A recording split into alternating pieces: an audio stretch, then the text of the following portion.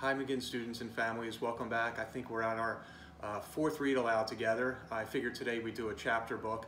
Hope you guys are getting into the flow a little bit with this at-home learning. I know it's a little different. I do miss seeing your faces in the hallways and in the library, and I know having spoken to a lot of the other teachers in the building, they're missing you too. And I know everyone's been reaching out, and we're gonna get through this together, everybody, okay? So for today, we're gonna read Our Principal is a Wolf, and I have a feeling that our principal is a lot better than this one. We'll probably do today, guys, half of it and then the other half tomorrow. I don't think we'll be able to get through the whole thing today. Let's see where we get. Chapter 1, The Luckiest Principal. A few days before spring break, Ms. Moore held a secret school assembly while Mr. Bundy was away at a meeting. She had a special plan she wanted to share with the students and teachers. Next month is Mr. Bundy's 5th anniversary as principal of PS 88. I would like to get him a gift from us to show our appreciation. Everyone loved the idea. Mr. Bundy loves clothes, said Nancy. Let's get him a tie. He's got so many ties already, said Roger. How about a new belt for his bike? Asked Max. Mr. Bundy rode his bicycle to school, rain or shine. A new bike belt would be good, said Mrs. Feeney, but I think he just got one. Thinking about Mr. Bundy's bike gave Ms. Moore an idea. Yesterday, he got caught in the rain riding home from school, she said. Why don't we get him a rain poncho, one that he can keep in his briefcase? The idea was a big hit. Knowing Mr. Bundy was a sharp dresser, Ms. Moore said, I'll pick up a shiny red poncho, one that will match his shiny red bike. At the end of the week, Mr. Bundy held his own assembly to wish everyone a good spring break. It was the perfect time to give him his gift. Alice, a kindergarten student, sang a song she wrote for the occasion. Happy anniversary, Mr. Bundy. Thank you for all you do. You take the best care of our school, so we want to take good care of you.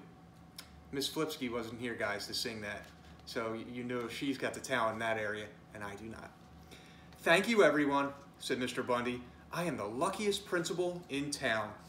He wiped the happy tears from his eyes with his crisply ironed handkerchief. Then he put on his new poncho and got a big round of applause. Spring break turned out to be chilly and rainy, so Mr. Bundy got to wear his new poncho a lot. Riding around town, he waved to his students, who were glad to see him enjoying his gift. Looking good, Mr. B, they all called. Chapter 2, Greetings. On the last night of vacation, Mr. Bundy's phone rang. It was Ms. Moore. She sounded awful. I have a terrible cold, she moaned. I'm sorry, but I have to miss school tomorrow. Mr. Bundy exclaimed, Poor Miss Moore. We'll miss you, but you stay home and rest. Mr. Bundy wanted to do something to help his good friend and assistant principal feel better, so he got to work making a hearty soup for Ms. Moore. The next morning, Mr. Bundy got up extra early to leave plenty of time to deliver the soup before going to school. Since it was drizzling lightly when he started out on his bicycle, he put on his beloved red poncho and pedaled toward Ms. Moore's house. Her house was outside the town, a little way into the woods. As he pedaled along, Mr. Bundy sang new words to the tune of Alice's song. I'm on my way, Miss Moore. I thank you for all you do. I'm very sorry you're sick. My soup will be good for you. Mr. Bundy was happily singing and pedaling and singing when he saw a hairy, bearded man right in the middle of his path. Greetings, said the man. Who are you, and where are you off to in such a hurry? I'm Mr. Bundy, the principal of PS 88, and I'm delivering soup to my assistant principal, Ms. Moore. She's sick with a terrible cold. Oh, how nice of you, said the hairy, bearded man. This was just the kind of opportunity the hairy, bearded man had been waiting for. He thought quickly. Soup is a fine thing to bring, he said, but take a look around you. With all the rain we've been having, the flowers have grown very beautiful. Wouldn't you like to give your assistant principal a pretty bouquet? Mr. Bundy looked at the flowers. That's an excellent idea, he said. Tell me, where does Ms. Moore live? Asked the hairy, bearded man. I'm new in town. She and I might be neighbors. Mr. Bundy described her house and location exactly. "Ah, yes, I've seen it, and it's lovely. I'm glad we had this little talk," said the hairy, bearded man. Mr. Bundy couldn't help noticing the man's long nose and big teeth. In fact, he reminded Mr. Bundy of his great-uncle Jasper, but there was something different about him. He just couldn't put his finger on what it was. "Take your time picking your bouquet," said the man. "I think you'll find that the most beautiful flowers are a little deeper into the woods." The hairy, bearded man wanted to give himself as much time as possible to carry out his plan. "Thank you," said Mr. Bundy. "A bouquet to go with my soup will be perfect." Mr. Bundy leaned his bike against a tree and started into the woods to gather the most beautiful flowers he could find. Meanwhile, the hairy, bearded man raced to Miss Moore's house. Mr. Bundy had been right about him. There was something different. The hairy, bearded man wasn't a man at all. He was a hungry, young wolf in disguise.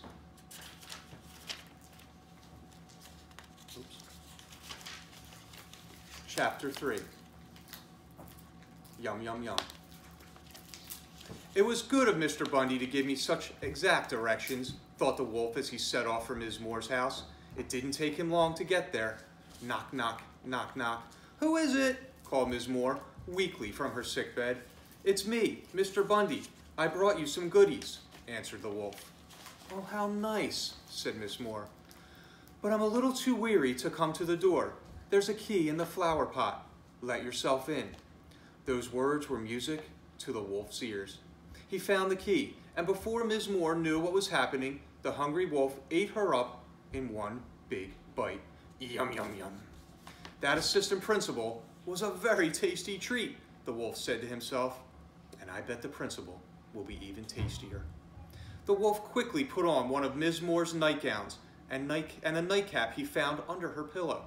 He hopped into her bed, pulled up the covers, and waited for his next delicious course. A short time later, Mr. Bundy arrived at Ms. Moore's house with the soup and a huge bouquet.